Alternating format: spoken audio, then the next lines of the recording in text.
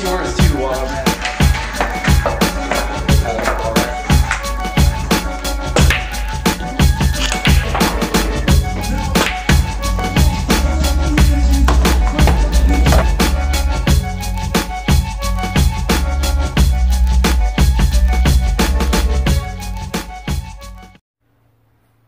Welcome back to Talking Runs and Making Runs. Dante here with Nick.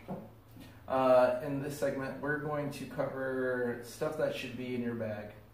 So we're going to be going over things that you should carry in your cue case as a beginner and what's going to be added in as you advance through your game. Okay, so when I first started out, I had just a standard pool bag just like this. I might have got it at like Walmart or something like that. And it's really inexpensive to get, you know, just something to carry your cues in. Came with a little like a little pouch where you can put some stuff in there. It's a single barrel, which means that when you open this up, it only carries one cue. That means that once you break it down, it has a compartment for one piece of your cue and then the second piece of your cue. So what I carried in my bag that I noticed that you should carry in yours is, it's very simple.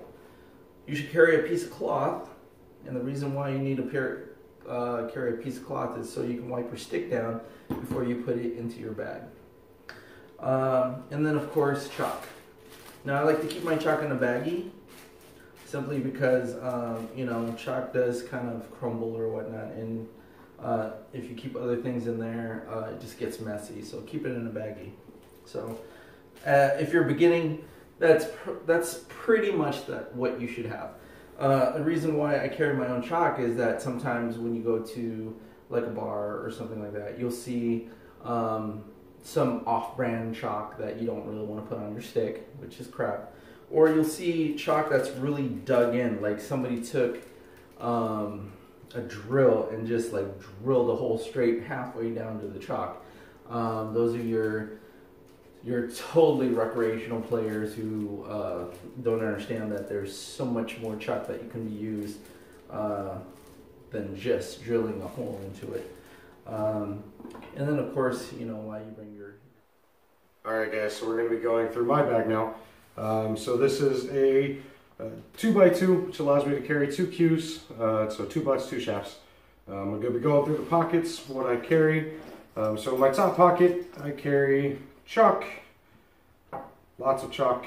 Like I said, I have a tendency to leave mine at the bar after a match, so I carry extra chalk in my bag to make sure that I always have chalk with me.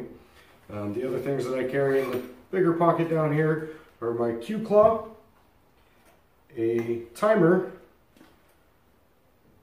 a coin holder, and a writing utensil of some kind. So as I've gone through my skill level and gotten higher in my levels and became a captain, I carry the timer for my timeouts for my team, coin holder so that when I'm out practicing, if the table's not open, I have quarters with me to pay for it. Cue claw allows me to place my cues up against the table and not have to worry about them falling down. And a writing utensil for when I'm keeping score. I always have something with me so that I can do that. And then on the inside are just my 2 cues. So I have my shooter and my break cue. Alright, so we went over what you should have in your bag.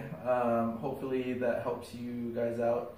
Not only choose what you're going to get if you're starting out and going to the store to buy your cues.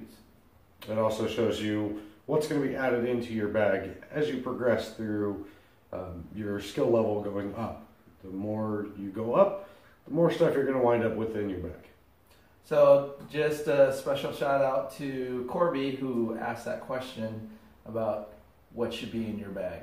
Thanks a lot for giving us that question and giving us an idea to put this video together. Don't forget to comment, subscribe below.